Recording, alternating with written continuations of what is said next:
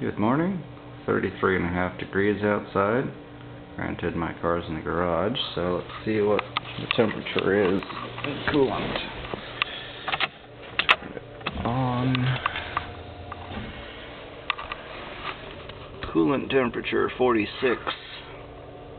Air temperature 44. Yeah, it's not as cold as it is outside being in the garage, but this is a nice cold start on E85.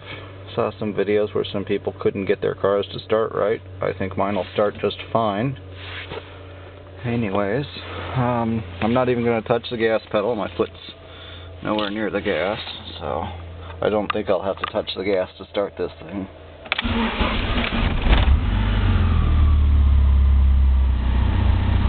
Yep. That's not even a factory computer, that's a Mega Squirt. I gotta love Mega Squirt. Let's see. Ice cold still.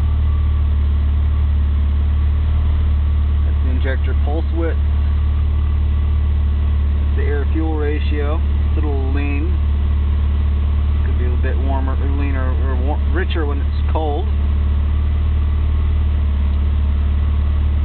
Those are gas air-fuel ratios. I don't have the sensor recalibrated, so it's actually probably like 7 to 1 right now, but it's showing 12 to 1 because it's displaying in a gas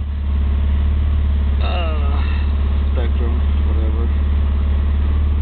The map sensor, 38 kPa, 1000 RPM. Ignition is at 26 degrees.